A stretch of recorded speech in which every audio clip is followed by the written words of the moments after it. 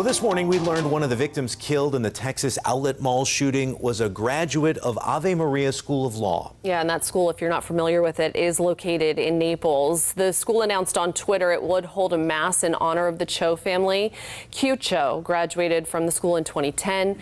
His wife and his 3-year-old son, as well as himself, they were amongst those that were killed in the mass shooting that happened in Allen, Texas. Again, it was at a busy outlet mall. The mass at Ave Maria will be held May 17th. 6-year-old William Cho is the only surviving member of that family. It's just heartbreaking. A GoFundMe account has been set up in his honor.